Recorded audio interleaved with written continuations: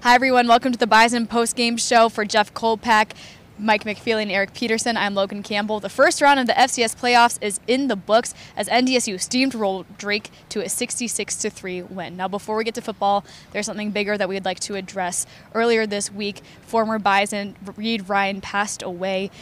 Coach Entz talked a little bit about it and about the impact that he's had on this program. Yeah, he opened up the press conference telling, I didn't hear about it, but he told the team, and he wanted the team to hear it from him. And Reed was a great guy. He was here for 4 years, and it's just a sad situation. Very sad situation. Our condolences go out to his family. Well, the Bison played for Reed today. They all said that in the post-game press conference, and they got to business right away. Now, there was a hiccup at the beginning. We saw that fumble in the first play of the game, but they were able to turn around, score 66 unanswered points. Yeah, Cam Miller had a nice read option play, had a 15, 16-yard gain going and gets a punch up from behind, fumbles. Drake recovers at midfield, kicks a field goal, but after that it was all NDSU. They scored on their next 5 drives. Even the post-game Cam Miller said we weren't too discouraged by that because we knew we could move the ball, which isn't a shocker. But NDSU would have liked the bye, but I think the goal going in is to build some momentum heading into Montana State next weekend. It seemed, especially offensively, NDSU built up some momentum. Yeah, well, Cam said that why would we want to stop playing when we're playing our best football? Cam Miller specifically had himself a great game today. He did. I'm worried about you, though. After last week, did an old man holding a first down stick drag you down today? So what I said was my correct. My wife was very worried about you. My wife was very worried about you. We are good. We are not concussed. Just have a few bruises, but we're able to do our job at 100%. Okay, perfect. But back to Much Cam. Much like Cam Miller today took a shot, not from a first down old man, but from a player from Drake. Had a stinger in his left shoulder, and I think, as I wrote in my column, I think everybody in Bison fandom and in the stadium and on the sidelines as well probably kind of had a collective when Cam Miller got up very slowly after throwing a touchdown pass to Raja Nelson. Cam said he was okay, everything's fine. It's kind of a temporary thing. Although he said it was the most painful pain he's ever had in the football field before. But it just, we talk about that this game was a quote-unquote bye for NDSU because they were playing Drake, a non-scholarship team. It was a 66-3 game. But Drake was still hitting. I mean, they were kind of trying to bring the thunder, and they were taking some shots at NDSU. And so it's one of those things where you got to kind of worry about, Cam Miller and Eli Green kind of got up slow after a play. Going into a game at Montana State, you want everybody healthy. It's going to be tough enough the way it is. But it looks like Cam's okay. He was outstanding. I think he started off, 9 for 9, 155 yards, something like that. Finished 10 for 11. Was terrific again with a couple of great throws, including the one in which he got hurt. And so I think everything's okay, but just kind of one of those moments where everybody's heart went up in their throat. It was actually 9 for 9. Kind of like when you went down on the sidelines yeah. last week in Northern Iowa. Everyone was so concerned. I tell everyone, they're like, wait, you got knocked over? I was like, yeah, that's how much. It was actually 9 for 9 for 192. And to answer Cam Miller's question, thank you for correcting me. Why would you want to take a week off? Because you don't want to risk taking a hit like Cam Miller took. You don't want to risk a twisted ankle. So that would be the reason. Yeah, I mean, they can say whatever they want about, you want to keep them, but they wanted the week off. They wanted to take a break. Right. They wanted to rest. They wanted to prepare for the next round and have a home game. They'd rather play a home game here against somebody than have to go to Montana State. But you got to make, apples out of lemons? What is it? Lemonade out of lemons or something. Lemonade out of lemons. Well, if you can make apples out of lemons, good luck, man. Like you said, you want to rest your bodies, but you talked about how Drake was bringing the heat, bringing some punches. But this game really went just as expected, Kolpak, with the Pioneer League team coming into town. Yeah, sometimes when you get a non-scholarship team, you can hit it right. I think San Diego's been pretty good in the past. They've actually won a playoff game here and there. I think Lehigh several years ago was the ultimate. It was 14-7. I think that game was pretty close with the Bison in a playoff game. And so once in a while, a non-scholarship team can really hit it good. This is not one of those years. I mean, Drake is just it's Drake. It's they tried hard. They did the best they could.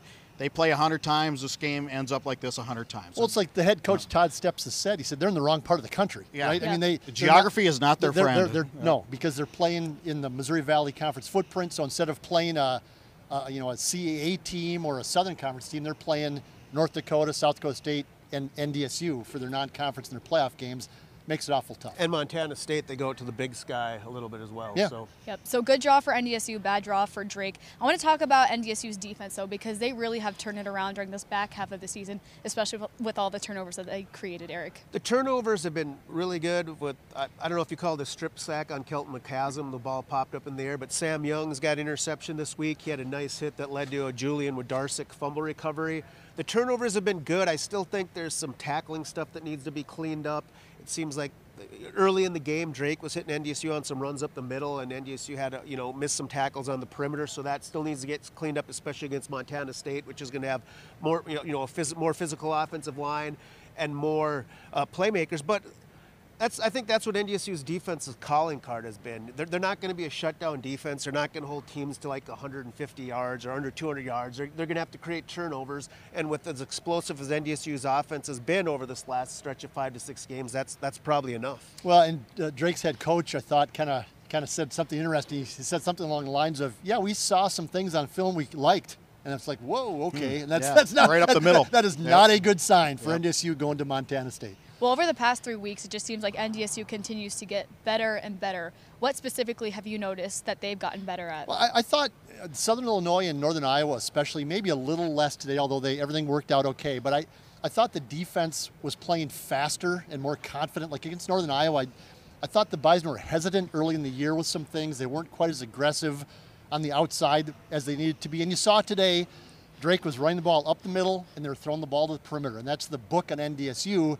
And I think that the Bison have been better the last couple weeks. I thought how much of a step back you can take in a 66-3 win, but I thought that. I mean, Drake was 31 rushes for 61 yards. Yeah, no, I know, but there was some things there, but it's all relative. But it's going to be a challenge at Montana State. It's going to be a whole different deal. It's going to be 20,000 drunk, madcap Bobcat fans who want revenge because NDSU has thumped Montana State now, 3-4 times in a row, and so this is going to be a test for NDSU. We're going to see how much they really have improved. So NDSU took care of business inside the Dome. Let's talk a little bit about next week's matchup between NDSU and Montana State. You've been to that stadium before. Just tell us a little bit about the environment that they might face. Yeah, it can get loud, and it's outdoors, but it can get loud. It's all about the weather. I think it's going to be decent. 30s, I think, is what I saw. Yeah, the last time NDSU was there was 40. 2010. It was 0 degrees at kickoff. Sheesh. And it was a nice clear day, but it was 0 degrees. I think it'll be nicer this time.